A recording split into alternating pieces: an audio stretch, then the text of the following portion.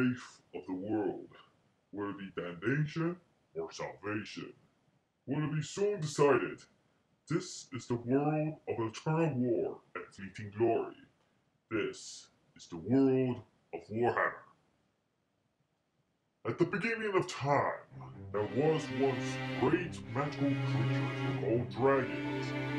Great drakes, all the way to the majestic Emperor Dragons. Even the youngborns will come to the world. And suddenly, there is come, known as the Old Ones. Mystical creatures who from the stars landed on the planet. And of course, what they have created of all the polar ice caps of the world was the warp to travel to different locations. Upon their arrival of creating the warps, they have created a species called the Slan. The Slan were toad-like people, but brave, gifted with great magical powers. The stars have came to be the bodyguards of the Sled. The Sings have came as the lower class of the new race called the Lizard Men. Later came the Elves have came into the island created by the Old Ones, who were gifted in mystics as well, taught by the Slant. However, came to the Dwarves, great miners and craftsmen came all alike, created an underground empire in the world-dead mountains. Later came were the humans, very simple, basic design, and also had a mortal life, like all men who desired longevity. But suddenly, all was seems to be. Something was not entirely right. In the lands of the North where the warp was fed, the Old Ones, the warp has tapped in something, the material world that came to the beings known as the Chaos. The four gods of Chaos. One, the blood of war, the pestilence, the knowledge, and of course, the pleasure. All of these four deities came forth, forcing the Old Ones to disappear from the planet from instantly, leaving to the Lizard Men to follow the guide of the Old Ones of its great plans. And of course, that unleashes the demonic hordes trying to take over. The elves were once overwhelmed by the huge amount of chaos demons. But however, there was one elf, High Elf, an Aryan, had came to help the High Elves to ease off of the mound of the demon princes and its hordes of demons. But the chaos demons, and of course the gods of chaos, have manipulated and twisted the designs of the Old Ones that just came along. The Beastmen, the Skaven, and of course, Chaos Swans. Which of course, they have what not, what seems to be. In the climatic, Arion, who took the Sword of Cain, who became the god of war, has banished the Chaos Demons, while the High Elves have summoned a ritual to close the seal of the demons back where they came from. The ritual was completed, and all the demons have disappeared and defeated. That came of the reconstruction of the races. However, there was one elf, of course, by the name of Malekith. Malekith was the son of Aryan, and his mother, who was no other than the one who founded the dreaded pleasure cult in Utherin.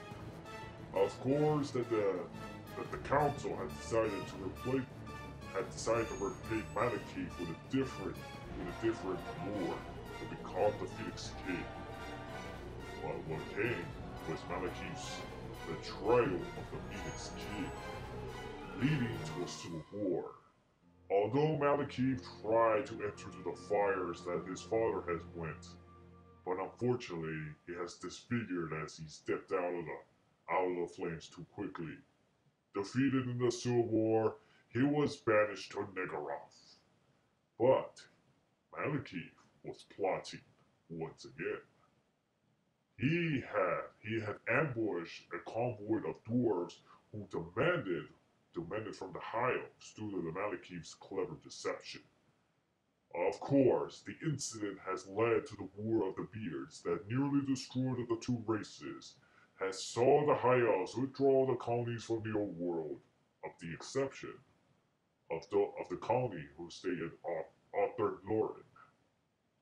But however, this is another story for another time. In the race of men, there was one greatness which appeared from a twin-tailed comet, and it was a tribe of the Umburgerian tribe, and that was the birth of Sigmar. Sigmar was destined to become greatness. During his youth, killing greenskins and also dealing with beastmen, he also saved a dwarf named Kirkian Ironbeard, High King of the Dwarves. When of course that he and his household were ambushed by greenskins. Sigmar has led a daring raid on their camp and freeing the High King of the Dwarves. In debt of his bravery and honor, the Dwarf King has given him his most prized possession, the Gauls Morals, meaning the Skull Splitter. And he and his followers has led to a launching campaign against the Greenskins. This time, he led successful. A massive horde of Greenskin is coming to the Blackfire Pass. He and his alliance with the dwarves have united to meet the onslaught of the Greenskin. The Blackfire Pass was a narrow passway that has neglected the Greenskins' superior numbers, which of course that the men and the dwarves were able to hold the line against the onslaught of the Greenskins. But unfortunately, Sigmar has led a magnificent charge towards the Greenskins that broken their lines and pursuing them from the field. So many greenskins were lost, even despite their miraculously growth rates. They have never achieved those numbers once those again. And thus, what begins the Empire of Man. Well, it all started when Sigmar has united the tribes into the realm. Exception was the Norsican tribes and the Bretonnians.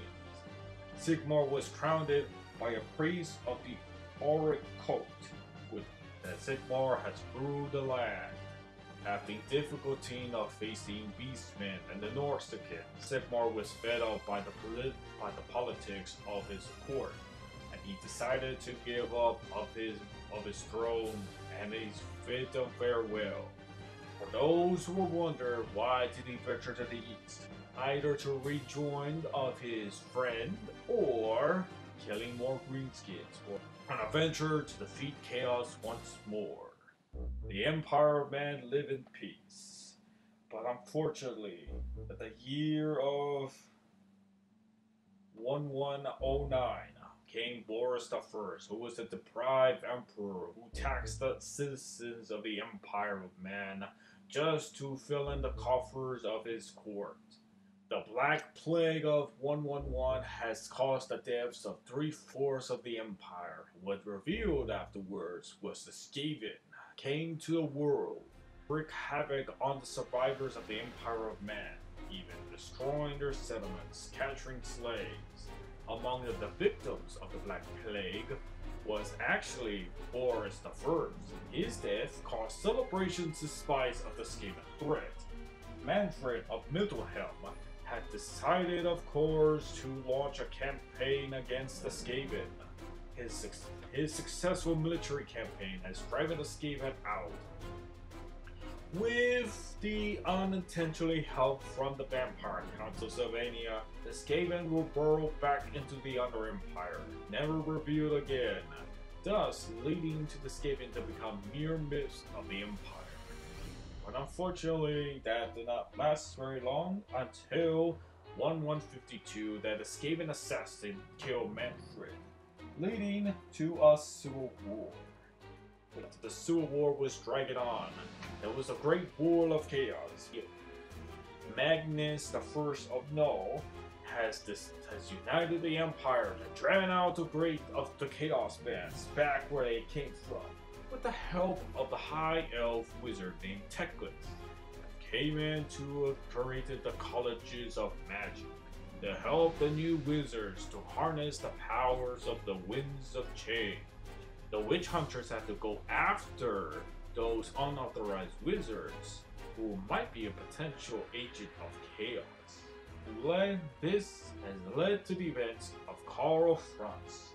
It is the year 2502 of the Imperial calendar. Karl Franz was elected to become the Emperor of Men, and now his story